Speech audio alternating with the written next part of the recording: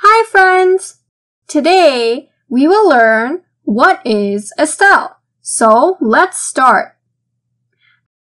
Our Earth has a variety of living organisms. Just like how a house is made up of bricks, a living organism is made up of cells. All animals, birds, fish, all kinds of plants and trees, humans, insects, and microorganisms like bacteria, fungi, protozoa, and other things that we can't even see with our naked eye are all made up of cells. All of these organisms are composed of at least one cell.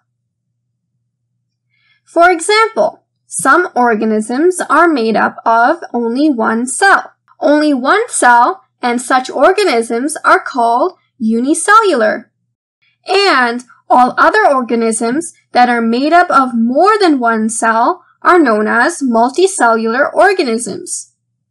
So, the cell is the smallest unit of life that is self-contained and self-maintaining. A cell can take in nutrients, convert the nutrients into energy, carry out specialized function, and can also reproduce. The cell is the smallest unit of life. As we learned, some organisms are made up of a single cell. And we know every organism needs some sort of energy. It needs to digest its food, it needs to excrete, it needs to exchange gases, and it needs movement. So, all these activities are performed by a single cell. We will learn about unicellular organisms in our next section. Diatoms, also called phytoplankton, yeast, slime molds, bacteria, protozoa are all examples of unicellular organisms. We can't see them with our naked eyes, we can only see them with a microscope.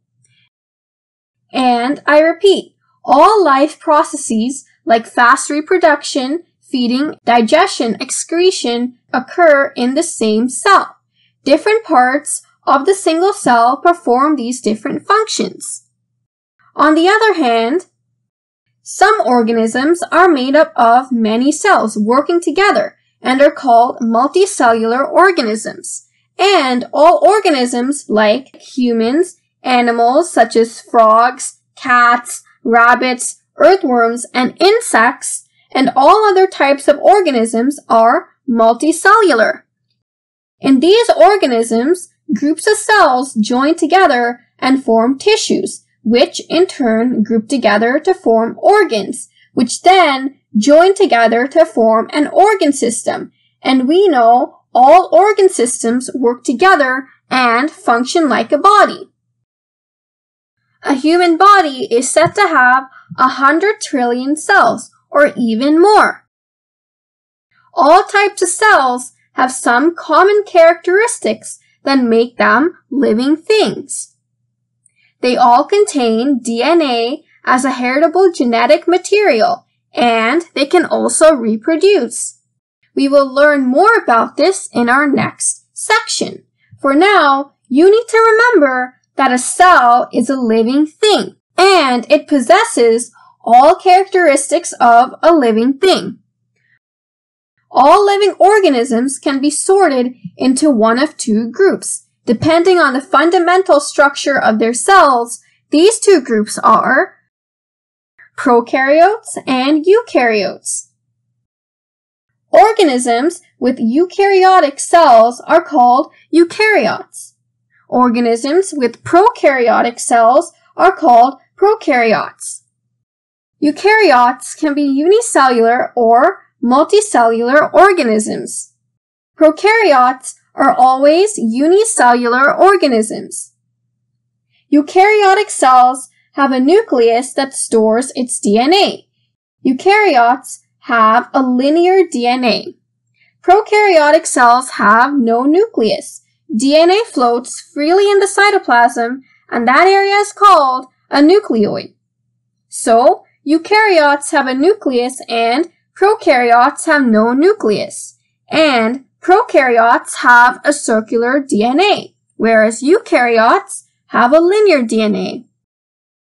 Eukaryotic cells contain membrane-bound organelles, whereas prokaryotic cells have no membrane-bound organelles.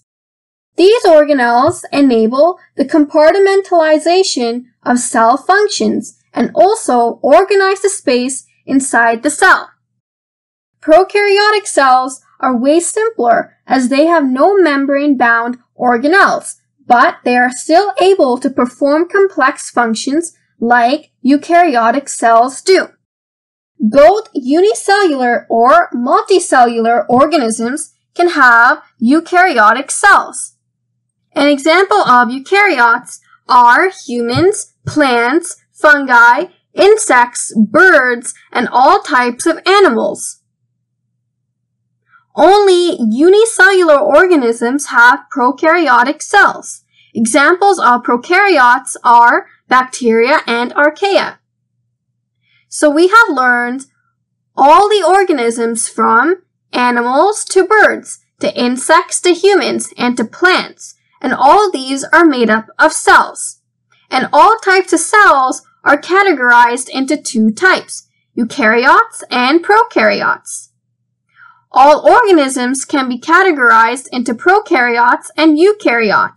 We have also learned that prokaryotes are way simpler, with no organelles, whereas eukaryotic cells are way complex because they have many organelles.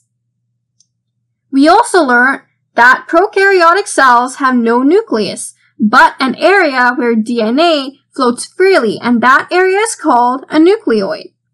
And in the case of a nucleoid, there is a well-defined nucleus that contains the DNA of the cell. Now, let's learn a few interesting points. Each and every cell stores its own set of instructions for carrying out its metabolic activities. Humans are estimated to have 100 trillion cells or even more. The largest known cell is an ostrich egg. Prokaryotic cells are said to be the oldest form of life on this earth. They are said to have existed 3.8 to 4 billion years ago. So friends, we have learned what is a cell, the two basic types of cells, and the two basic types of organisms. We will learn about the cell, its structure, and its parts in more detail during our next section.